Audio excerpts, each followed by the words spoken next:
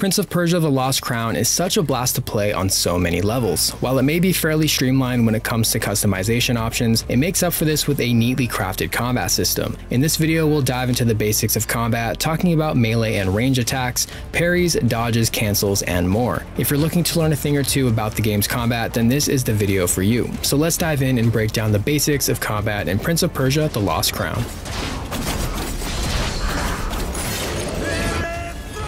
In The Lost Crown, we play as Sargon, an agile warrior, a part of the Immortals, tasked with rescuing the Prince of Persia. Sargon fights up close and personal with his signature dual blades, Kais and Layla, or at a distance with the bow of Menolias. Sargon's basic melee combo contains 3 strikes that can cover some solid ground, with the combo finisher propelling back lighter enemies. Holding the melee attack input after the second strike of this combo will change Sargon's combo finisher, where he now finishes with a dual stab, useful for striking enemies lined up next to each other or for destroying wooden shields carried by certain enemies. Sargon can also send out an Athra blade projectile by holding down the melee attack all on its own to strike foes at a distance. And once you've unlocked Shadow of the Simorgh, Sargon can clone his current position and action, allowing you to project 2 Athra blades in quick succession to one another. Now, the first 2 strikes of Sargon's basic melee combo can be cancelled at any time with either a parry, dodge, or jump. This can be especially useful for resetting the attack sequence or for avoiding an enemy attack at the last second.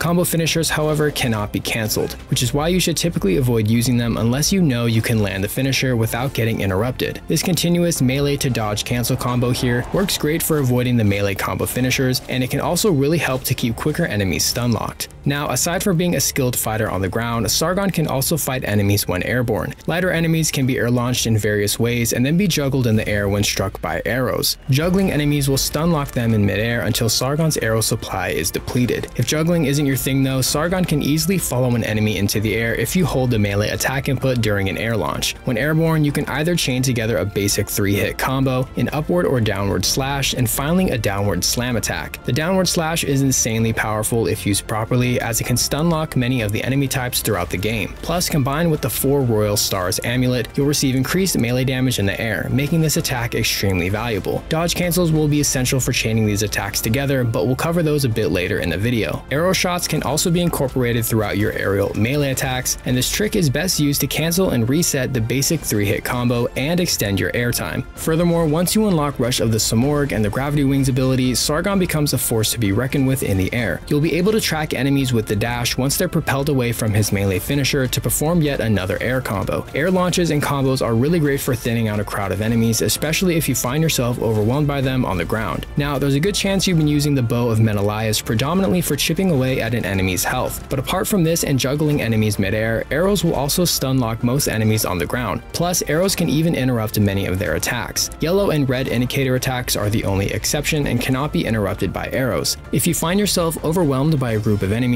you can use arrows to keep some attacking enemies at bay, while Sargon uses his swords to take down each enemy one at a time. Sargon also has access to a Chakram when holding down the ranged attack input, and mainly you'll use this for puzzles throughout the world. When charged, the Chakram has a projected path that it will follow before it returns to Sargon. It'll also deal damage on its return, which you can definitely use to your advantage. However, the coolest feature of the Chakram is the ability to parry it on return. I use this trick quite a lot during a couple of boss fights when I needed to keep my distance at times. Another neat trick is that parrying the Chakram also builds up your Athra meter. It's not a lot of build-up, but it can surely help in sticky situations. Later on in the game, Sargon also gains the ability to teleport to the Chakram's location after being thrown, creating new combo opportunities and combat potential. Now, on the defensive side of combat, Sargon is just as adept with avoiding damage as he is in dealing it. He's equipped with a parry and dodge, both of which can be executed when grounded or airborne. The parry will briefly stagger an attacking enemy and leave them open for counterattacks. If the parry is missed, however, Sargon will take increased damage from that attack, making the parry ability a riskier option compared to dodging. The parry can also be used to cancel a majority of Sargon's melee attacks, which is helpful if you prefer to suit a more aggressive playstyle. About 8 hours or so into the game, you'll be able to unlock the Shield of Mithra amulet, which creates a slow motion time bubble around Sargon after any successful parry. This creates a larger window for Sargon's counterstrikes and can make some tough enemies easier to take down. Now, Sargon can parry just about every enemy attack, even those with this yellow indicator. Parrying these types of attacks will result in a stylish finisher that immediately defeats that enemy, regardless of how much health they have. Bosses are the only exception and will instead be dealt a solid amount of damage, and depending on which boss, even be stunned. The only attacks that can't be parried, however, will be those with a red indicator, and these will need to be dodged. There's a couple dodge variations and they each have their uses. Slide dodges can help to reposition Sargon behind many shielded enemies to strike them with his double kick. The backstep dodge seems to be useful for very easily canceling melee attacks, avoiding wide AoE attacks, or for simply creating distance between you and an aggressive enemy. Plus, if the dodge input is pressed a second time after the backstep, Sargon will perform yet another dodge if needed. Now, just like the parry, performing any dodge will cancel a majority of Sargon's melee attacks. However, unlike the parry, dodges themselves can be cancelled by inputting a melee attack, range attack, or a jump. I feel this gives the dodge a slight upper hand in overall usability, since cancelling is a really important mechanic for this game's combat, and being able to recognize each of the various ways you can perform cancels will definitely allow you to fight more confidently.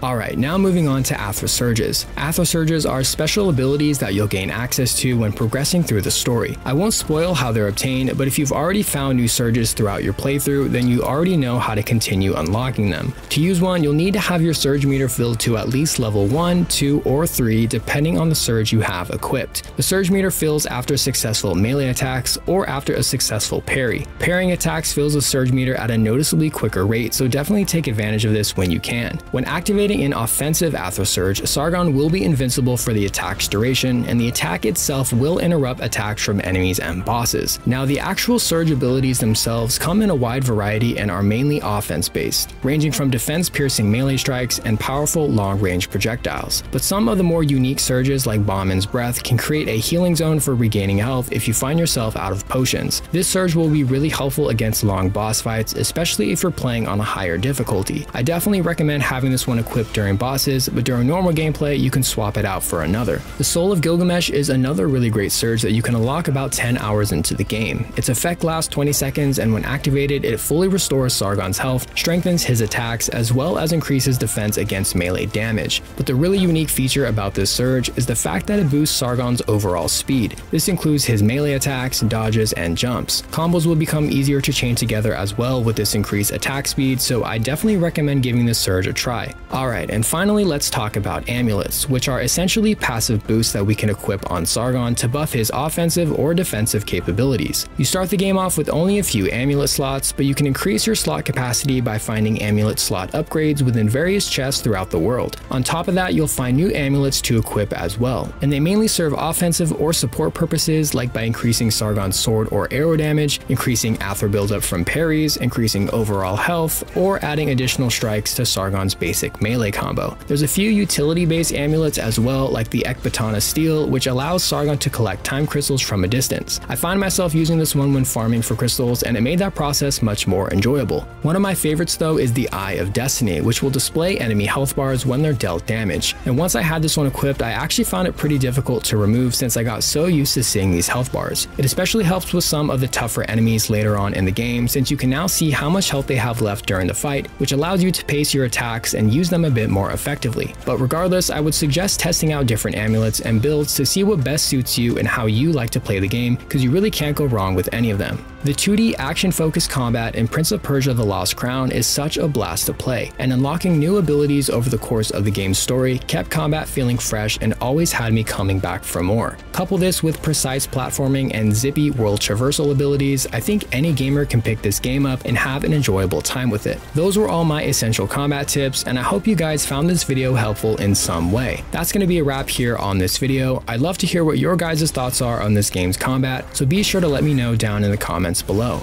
And lastly, as always, thanks for tuning in today. I'll see you all in the next one.